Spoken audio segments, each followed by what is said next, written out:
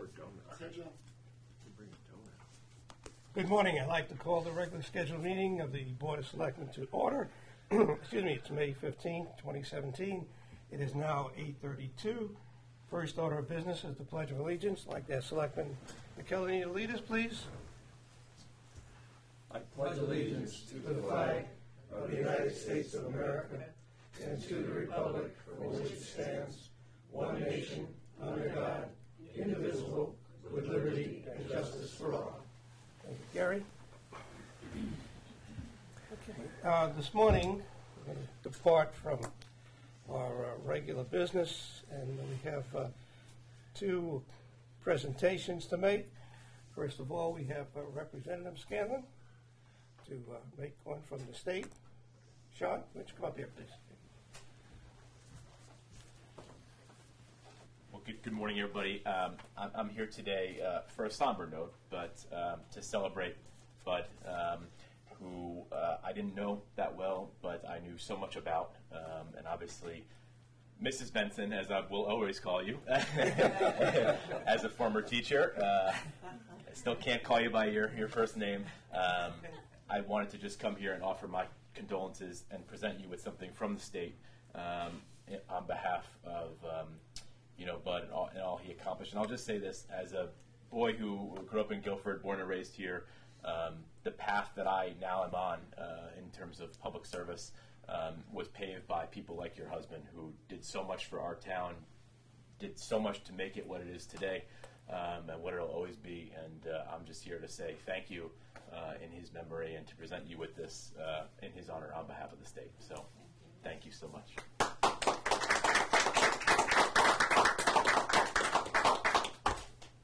Very beautiful. I have a few things I'd like to say, but do you want me to wait? Because it's a general. Just have to come near the wait till after. Yeah. Go right up to the take that with you. There you go. And I'm not going to be on television. Not live. No makeup. Just before I fall apart, maybe, my family and I would like to thank you for honoring Bud today. He always enjoyed the work he was able to do for the town of Guilford and the friendships he made with the people he worked with. On a lighter note, and I'm looking at Joe, his only problem was he was from Rhode Island, a Red Sox and Patriots fan. Well, that's a problem. That's not a problem. That's not a problem at all. Stay there. Okay. Okay.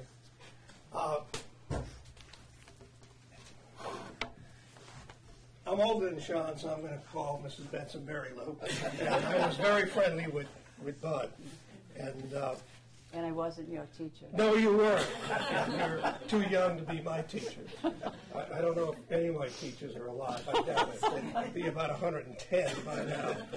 But Mary Lou, the Board of Selectmen would like stay there, please.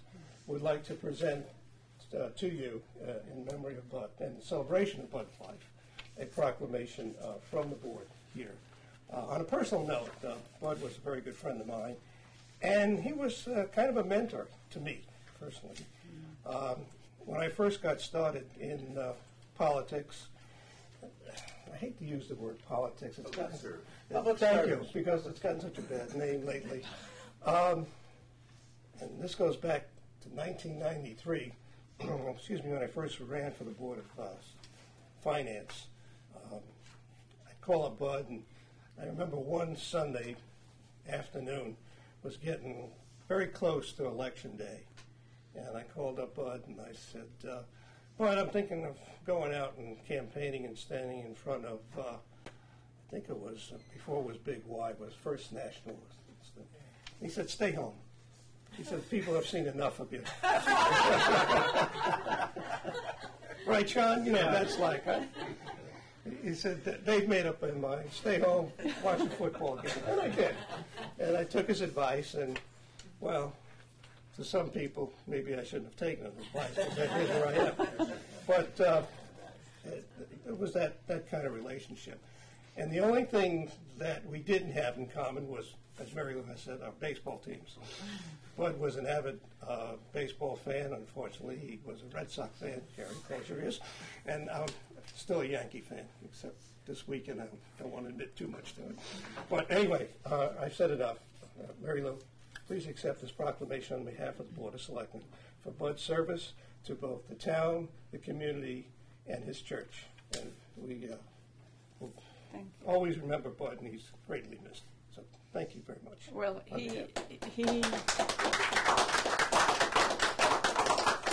he really enjoyed serving the town of Guilford. And I didn't even realize, because I never was that involved with any of this part of his career, as I was staying home and taking care of 4 children and teaching. The next generation. Yes. And I take credit for all the good things that he's doing. Probably not. He probably has different ideas. But this is wonderful, and I have to say, in the time that I know that he spent doing all this, he enjoyed all of it. And he enjoyed the people that he met and had a great respect for them. And so thank you very, very much from myself and my 4 children, 1 in Georgia, 1 in California, 1 in New Jersey, and 1 in New York City. And that's the reason I'm the only one here. But thank you from them too. They are very, very proud of their father, who was a wonderful father. Thank you. Thank you.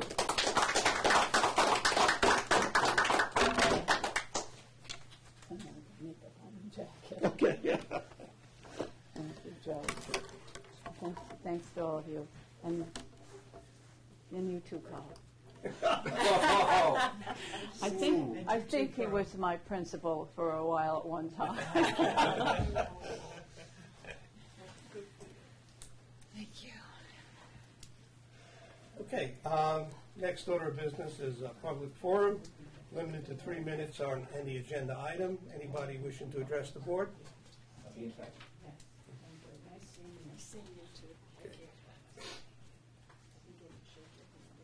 Seeing none, we'll move on to the approval of the minutes. We have one set of minutes, which was May 8th, 2017, which was a special meeting. Move their approval. Do I have a second? Second. Any additions or corrections? Seeing none, all those in favor? Aye. Minutes approved as presented. Okay. Item 5, Financial Director, Mary Jane Augusty. Good morning, Mary Jane. Good morning. And you'll have the financial reports for April. For April. I'm kind of rushing things over here. End of the fiscal year is approaching quickly, though, as you said. I'll start with revenues. Oh, wait, you're all set? Okay. As of the end of April, we are 83% through the year already. Last year at this time, we were at 99.9% collected, and as of the end of April, we hit our 100 mark. These figures do include, however, the excess cost grant, which will be transferred to the Board of Education in May. So the ending balance in the ECS grant will reflect the loss of the $171,000. Right now, if you look at the Board of Education, it does show that we have received more than we were budgeted for, but that's because we received the excess cost grant, which the Board of Finance has instructed us to transfer back to the Board of Ed. So that line will reflect a deficit of $171,000 once that is done, just as we reported through the state cuts this year. There is a new proposed cut. Excuse me, Mary Jane, on that. It will reflect the 171, but also we have to transfer out the 283. Correct. After we do that. Okay. Once that excess cost grant transfer is made, it'll be short, the 171. But the 283 is in here now? Correct. Okay. Yes, it's in here now. Yep. 283 for what? It's the excess cost grant. From prior years, that the Board of Correct. Education did receive from the state and has requested from me, First Selectman, that it be transferred to their account, and I told them to request it from the Board of Finance, because that's their purview, not ours. Okay. Which they have granted. And I that. did not object to it. Okay. They have granted that. So, like I said, it does show we received more than we budgeted for, but at the end of the day, it will not. So That is then, done. the bottom line, the actual receipt to date, when we look at May, will be 283 less, plus what we'll receive for May. Correct. Okay. We've received all of our ECS payments at this point. But in So- total? Correct. Okay. The bottom line will show the reduction in state revenue of 171 Right. the next time we look at these reports. Is everybody clear on that? Sort of. Okay. I'm not trying to sell you a used car. We're gonna buy it. I was going to say that there is a new proposed state cut for this current year, which is our final payment for the casino grants. It would result in a loss of about $8,700 to us. Although it is a loss of our revenue, it is one that we can absorb through other revenues that we've received from other state grants and town funds. We are still expecting one more state grant in for municipal projects, and at the end of the day, I'm hoping at the end of the year that we should show about $65,000 in additional state revenue, more than we had budgeted because of some additional grants that we received throughout the year. Other than that, our revenues are looking very well on the local level. And that there are some positive projections on some of the local revenue lines, which are helping us to balance overall to bring us to that 100%. Okay.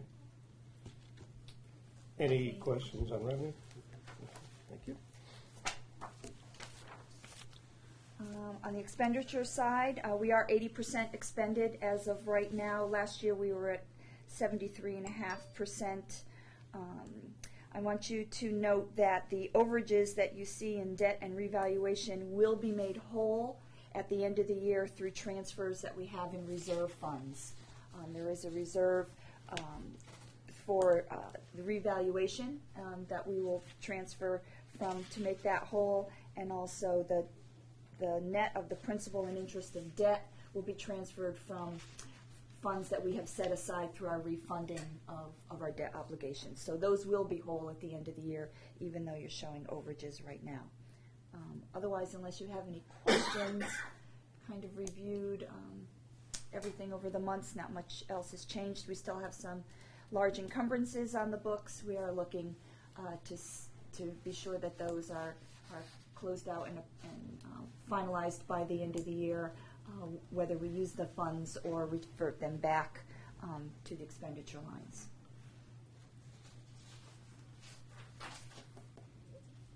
Okay.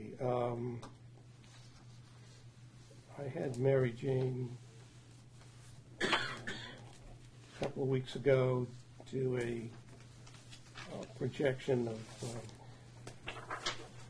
where we would be at the end of the fiscal year. And you mind if I say this, that Yeah, I think we reported at the last meeting. yeah, we look like we'll be okay. Right, Yeah. and doing a review of that again, working with the departments, like I said, that have the encumbrances, because that could make a difference. But at this point, we are still looking that we will have a positive fund balance at the end of the year. Good.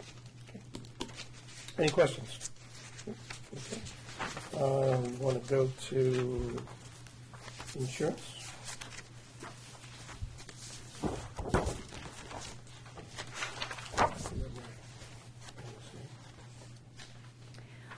So this reports to the end of April.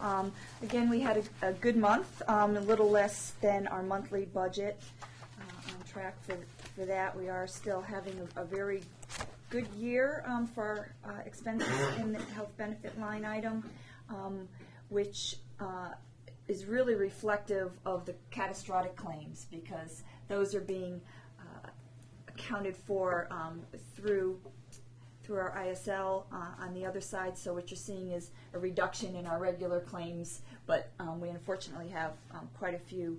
On the catastrophic side, you'll see that we've saved about $700,000 on that because of that insurance.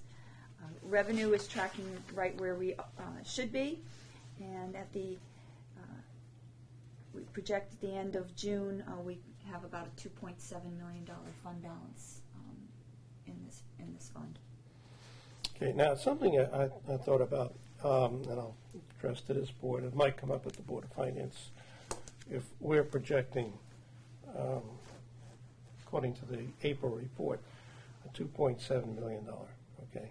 And if we are getting very close in our operating, okay, do we need to make the last payment into this account in June? Since we have such a surplus, I think something we should discuss with the Board of Finance. Okay, yeah, I'm not Okay. going to answer that right now. No, I don't expect you to. But I think about it. Right. I also know that they're also considering this fund as a way to help next year's budget. That I know. Should- I'm well aware of that. Should the state Yeah, hit us harder than we are right. And we anticipating? have no idea. We have no idea. So I was up at the state, I forgot what day it was, Wednesday or Thursday, I can't remember, Thursday, and met with several of the state leaders, legislative leaders. Guys, they don't know where they are. They have no idea where they're going to be. Teachers' pension is still up in the air, even though they say that they're not going to hit the towns with it, but we don't know until they finally vote or negotiate with the governor on his budget, so.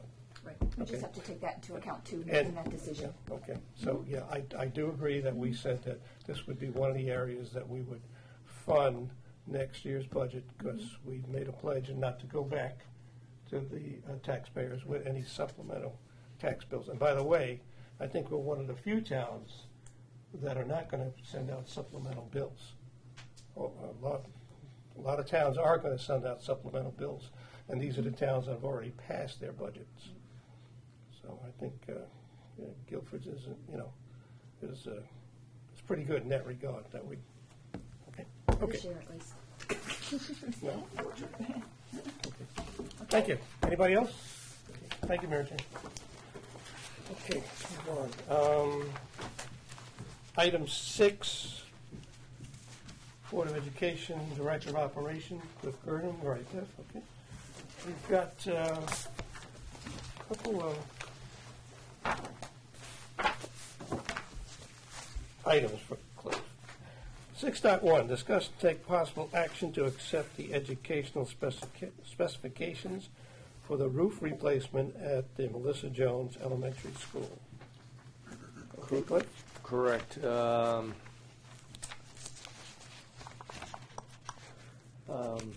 The ed spec was approved by the Board of Ed at their last meeting.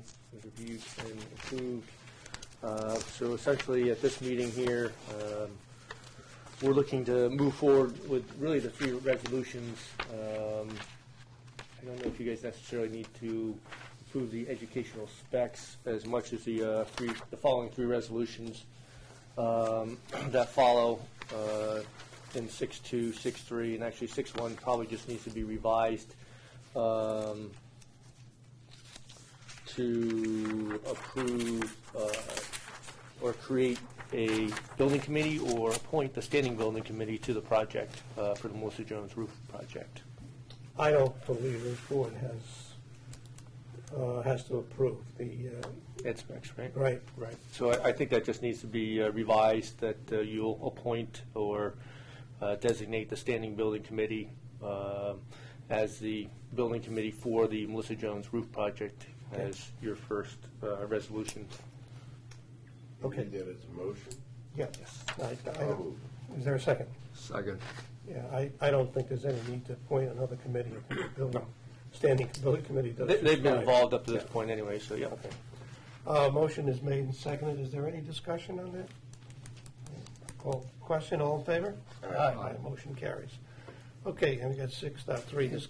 I'm sorry, Gary. Is this going to be the final, the way it's worded? Because Yeah, no, this was just a copy from the Okay, all prior minutes to give us some Okay. Direction on how to word the resolution. Okay. 6.3, discuss and take possible action to authorize the filing, and it should be, that's wrong, should be an SCG 049 grant application for the Melissa Jones Elementary School roof replacement project. You want to just, Did you just jump to 6.3? Yes. yes, yeah. All right, well, can we go back up to 6.2? Yep. Because I think we missed that one. So 6.2 is having the board resolve the, to allow us to prepare the schematic drawings and specifications for the Melissa Jones roof project. Okay. Okay. So moved. There a second? Second. Okay, all in favor? Aye. Okay. And then the 6.3 is to have the Board of Selectmen approve the filing of the SCG 049 grant application with the state for the Melissa Jones Elementary roof, so we can obtain reimbursement and the grant. So moved. Second. Any discussion? My only discussion is anything we do going forward consistent with some of the work that's been done as part of the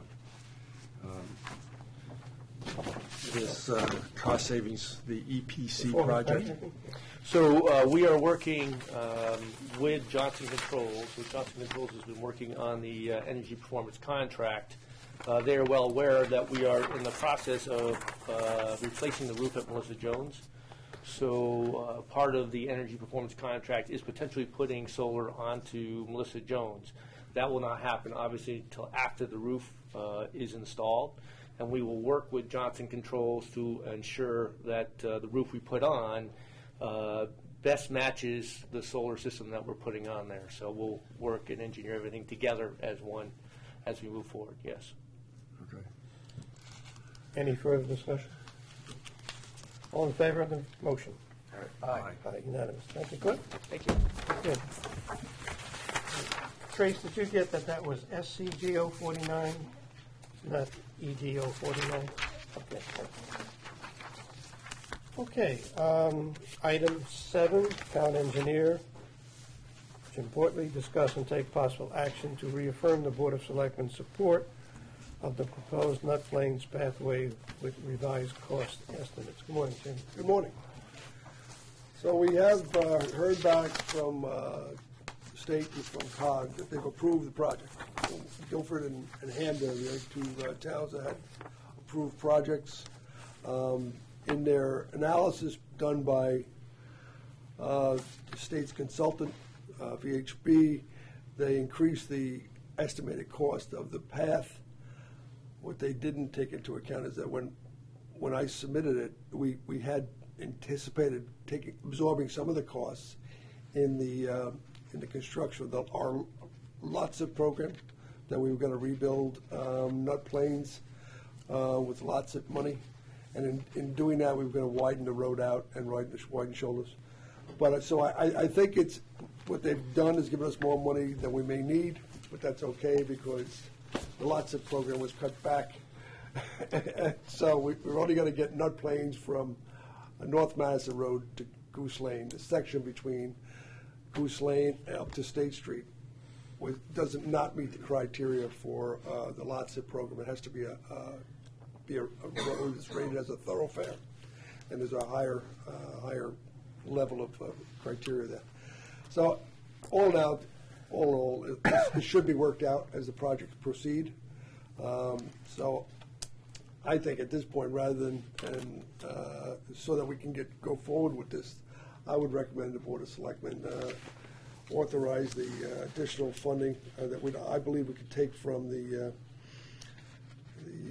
bond issue we have for inland roads. It is an improvement. We had $140,000 in that first bond issue that we were earmarking for basically it was the sidewalk from Adams School up to Mud Plains Road East. So that $140,000 was what we already had set aside for that. The additional $150,000 we would need to have matching funds for this program would be available through that bond issuance. It was a road issue bond. So I would recommend the Board of Selectmen reaffirm their support of this application, and that's all that we need to do at this point in time, that we would provide the funding. The funding, I think the dollars will work out as we go through with the project. And I just wouldn't want to lose the opportunity for this project to not go forward. Yeah, since we're one, or I should say two, when you count Hamden, of the 15 towns that have been approved, it'd be a shame to lose the money. But the question I have, Jim, is what happens to the 140 that was approved for that pathway? It would. I mean, what happens? So it's going to be part of what our funding of the 20% we have. We have to have 20% matching funds in this program. Yeah. So we would have to. 140 wouldn't satisfy that. We need another. I think we need about $290,000. So we're not abandoning that. No. Okay. No, I just want to make sure that people understand that. Okay. No, the pathway right from out of school all the way up to the Guilford Lake School is identified and approved as part of this project. Okay.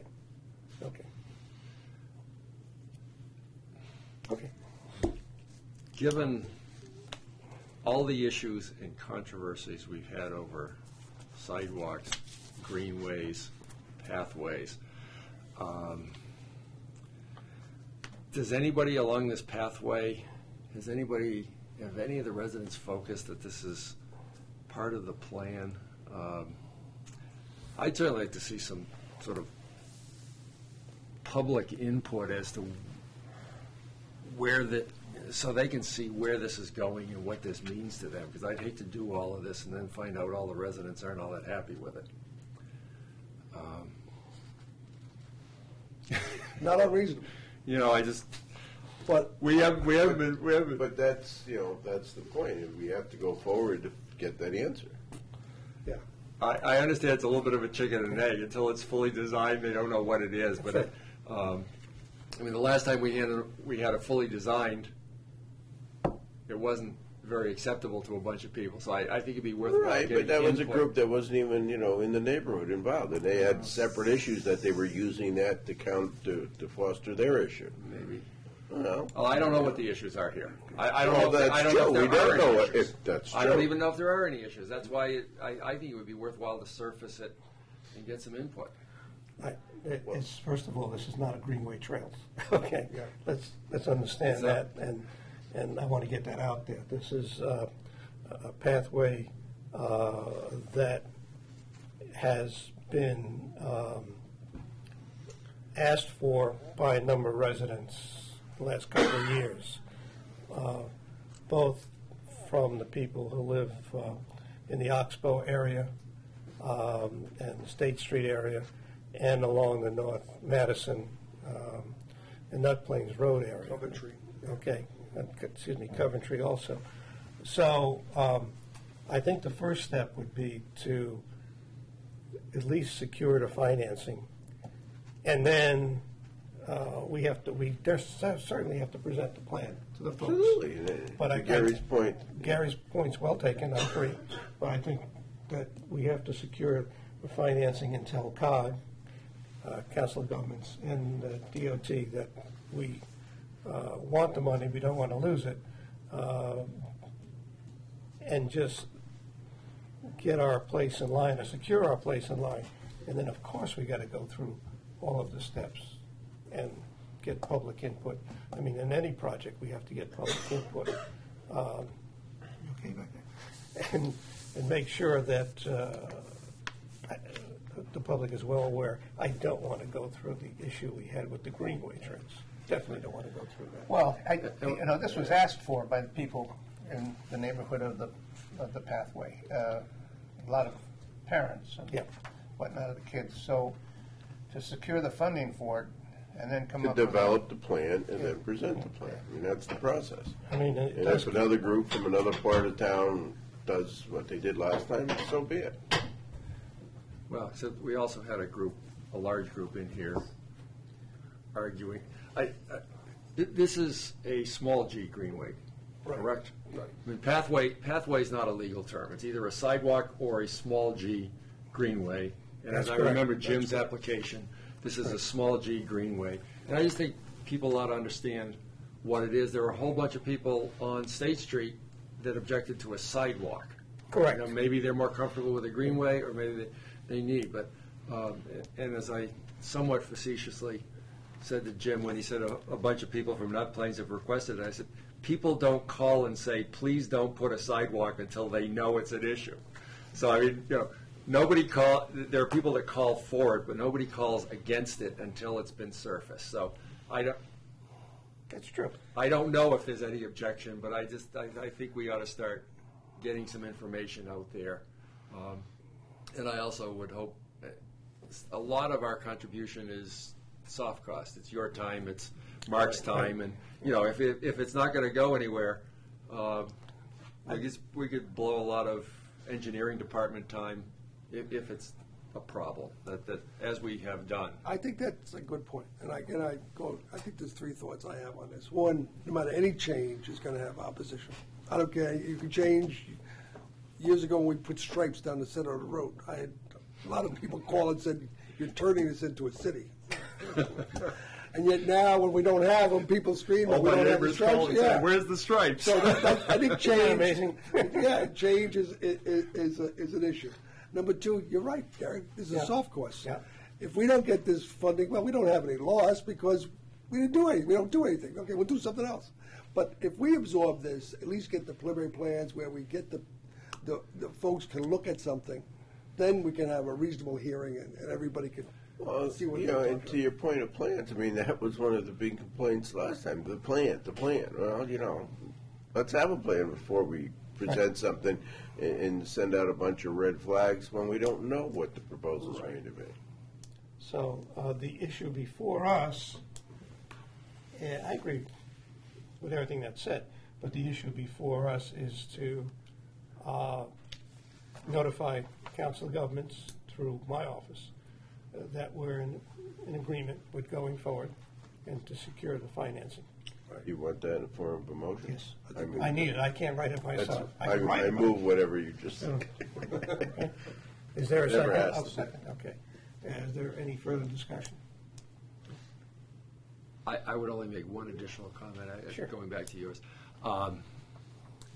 Some of the folks, and we may want to include the large G Greenway Trail folks, some of the folks on the large G Greenway Trail group are talking about basically supporting pathways where appropriate in town and dropping their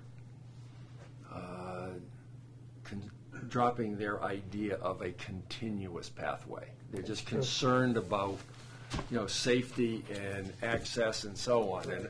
And you know, under that philosophy, I think, you know, they could well be a very valuable contributor to the town. Well, they'll have their opportunity for public discussion once the plan is presented, just like all the residents that asked for this. So, sure. I mean, we'll accept their input as well as all the parents in the area that wanted this. And understand, this is all consistent with our transportation plan of 2002, provide these paths that go places. So we're being consistent. Okay. Anything further for a call for vote? All those in favor? Aye. Aye. Unanimous. Thank you. Thank you. Jim, would you give me a call when you get back to your office? Sure. I should be done. Sure. Number 8, consider and take possible action to set a public hearing for June 19, 2017, 8:30 a.m. at the Guilford Town Hall to consider and take, to consider programs that shall be included in the 2017 State of Connecticut Neighborhood Assistance Act program. This is where we have all of the nonprofits, or the ones that want to come in and be considered for the Neighborhood Assistance Program. And if they're approved, then any corporation who donates to them can take in credit on their Connecticut state tax return. I'll make that motion. Second. All in favor? Aye. Unanimous, thank you. Okay, we have a proclamation to take action on, discuss and take possible action on a proclamation for the Guilford Keeping Society's 70th anniversary. Do I have a motion, please? So moved. Second. All in favor? Aye. Thank you. Correspondence, we have the monthly reports from Public Works and the building official in your packet. Any comments? All right. 11, request for the use of town property. We have 11-1 through 11-3. I would move that we approve the 2 sign and the 1 use requests as listed on 11-1 through 11-3. Second. Okay, motion's made and seconded. All in favor? Aye. Okay. I have no appointments and resignations, no old business. New business is Memorial Day Parade is Monday, is the 29th, Carl? I believe so. Okay, it's 10 o'clock at the Alderbrook Cemetery. We'll have a brief ceremony, and then the parade will commence after the ceremony and go up Boston Street and terminate at the town green, where we'll have another ceremony there. Okay. Right? So it will start at the cemetery. At the Alderbrook Cemetery. Like we have done for the last few years now. Yeah. All right. Okay. Any other new business? Trace, that is the 29th, I believe? Okay, thank you. Yes. I'm correct on the date. All right, public forum, limited to 3 minutes on any item. I don't see anybody wishing to address. And I call for adjournment. So moved. Second. All in favor? Aye. All right, thank you, everybody.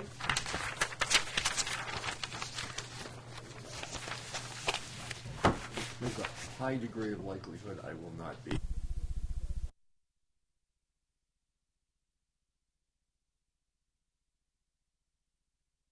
Bikes now, let's go find a quieter area or something like that. So there's that. I tend to agree with you, Kevin, that if you have more activity that is allowed on our trail, you're going to have less activity that's not allowed for Correct. the ATVs. Correct. And I think that, too, that, I mean, it's worked out with the horses. We put up signs where we don't want the horses to go on the narrower trails and more rougher trails and stuff like that. And I think, like you said, if we do the same thing with the bicycles, the hikers can have an area and the bikers can have a separate area there, and it makes a safer environment. And we can't, my land stewards can't be up there all the time saying you can't be on this trail with a bike, so it's a lot easier providing them with a path which we know is safe for them than them going on trails which we don't want them to be on.